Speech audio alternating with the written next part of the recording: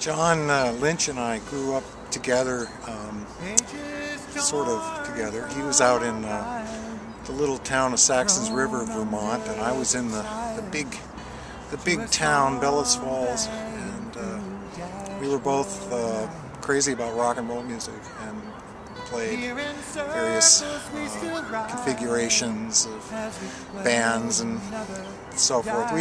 We kind of kept our distance until we got into high school together, and we collaborated on a couple of projects that were actually quite fun. They gave us video cameras, much more sophisticated than what I'm using here today, and let us loose, and we created this crazy movie with a soundtrack that I believe we recorded ourselves, and wrote and recorded and worked with our good friend Glenn Gibson, and we had a bonding there, high school bonding, that kind of turned into a band.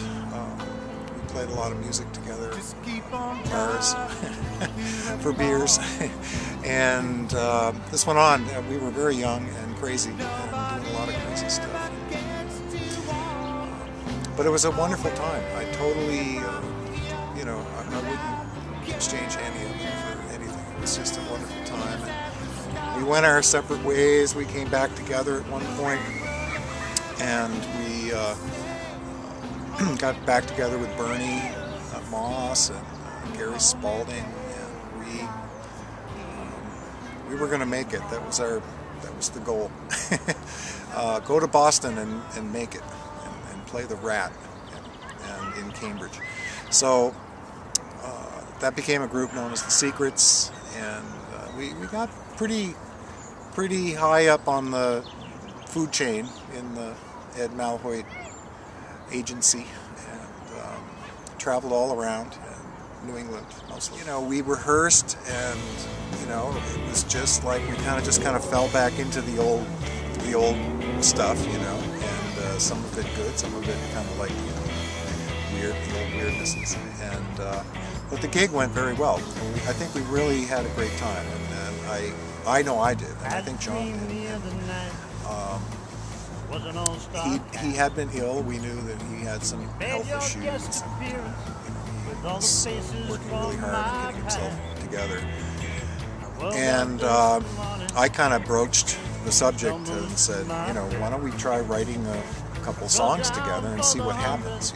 You never know what you're going to end up with when you sit down with pen and paper and guitar and a little tape recorder and start actually trying to.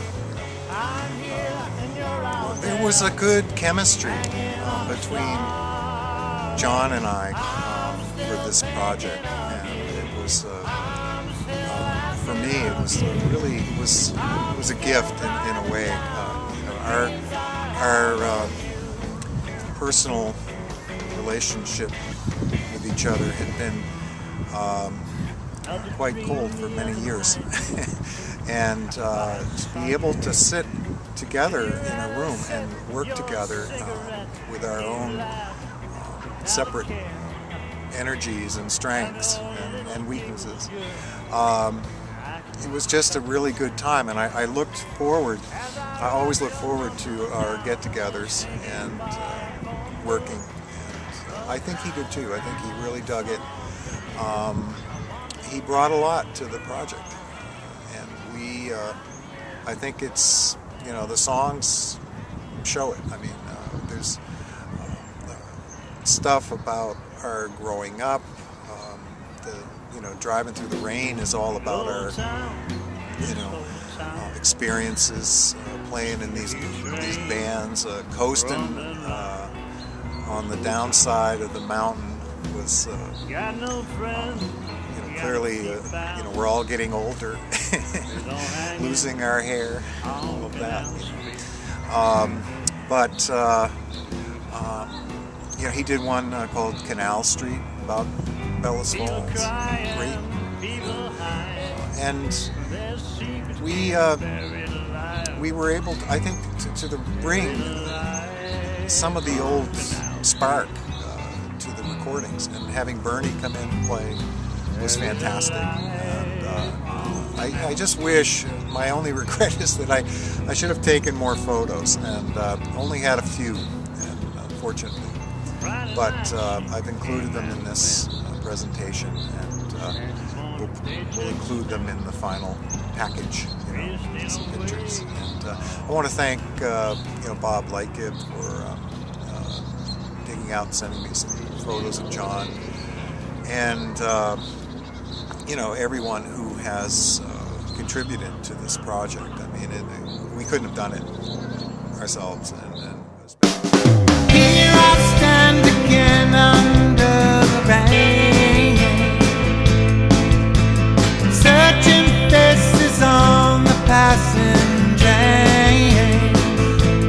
Why does everything move so fast? Everything I touch turns to glass. Every heart I hold never seems to last.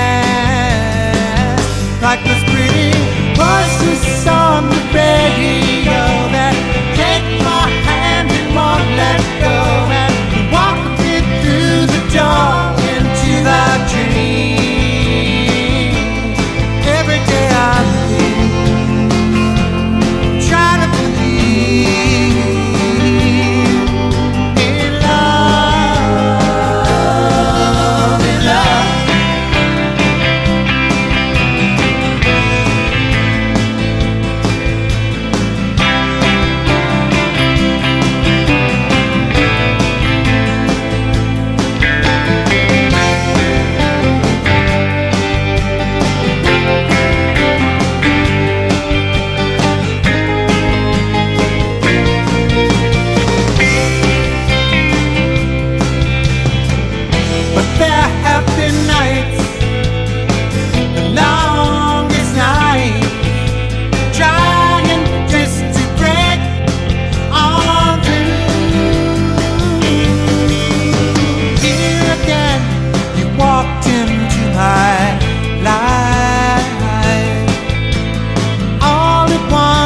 Everything seems so right. How were we to know way back then we would be the two left